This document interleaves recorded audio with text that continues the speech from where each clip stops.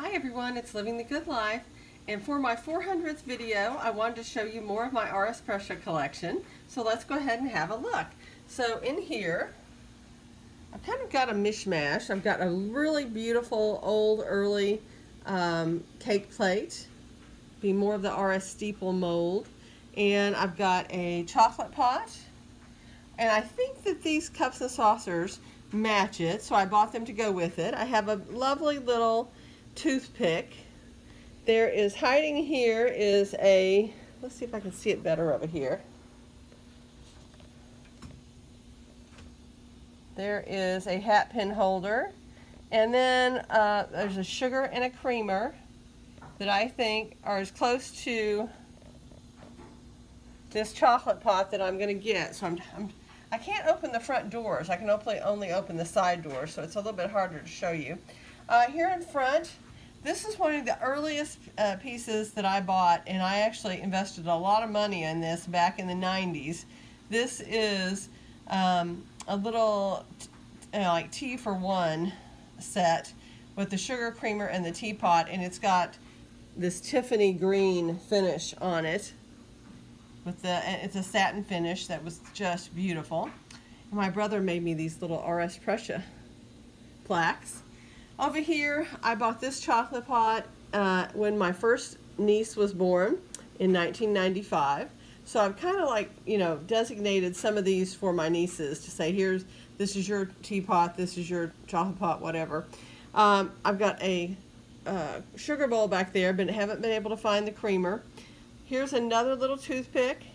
This is a either grape eaters or melon eaters. I can't tell what he's eating.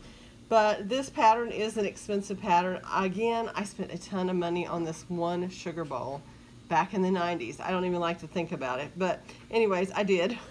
Then we've got another little chocolate pot that I bought without a lid, and I've kind of married it with that one.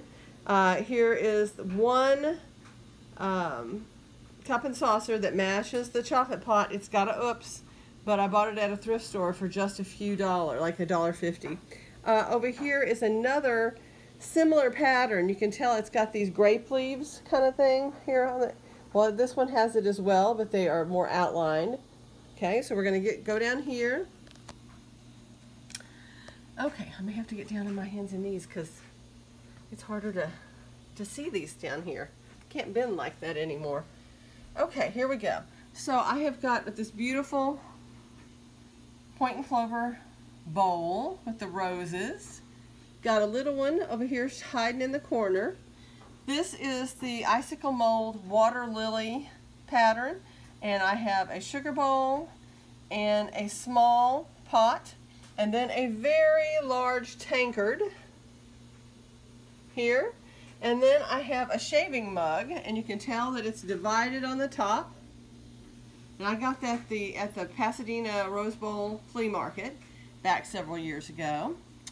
I have another point and clover plate and a ribbon and jewel. Well, I guess a ribbon and jewel point and clover, whatever. Back here in the back. This is a pattern I really love. This is roses and snowballs with the blue, so it's taken me this long just to get 3 pieces, so like almost 30 years. So I have a little relish tray, the large bowl, and a medium-sized plate. I have a little mustard pot. This is the ES, not RS, but it's as close as I could get to a tea strainer. And then I have one more little toothpick hiding over in the corner. And then down here we have some heavy gold, which is one of my favorites. It comes in so many different patterns. You can tell this has the little flowers here molded onto the edge. This has big flowers on the edge. And this one has no flowers. It's just heavy gold. I've got one little cup and saucer down here. I've got the bun tray. Look how pretty that is. And this is a celery dish.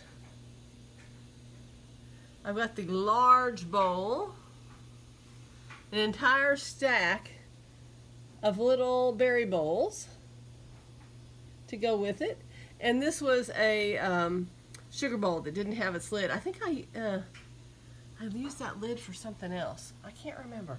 But just a little idea of everything. I hope you enjoyed seeing it all. And I will have more because I actually did find something on Friday. So I'll have something to show you. Take care, and I hope you enjoyed it. Bye-bye.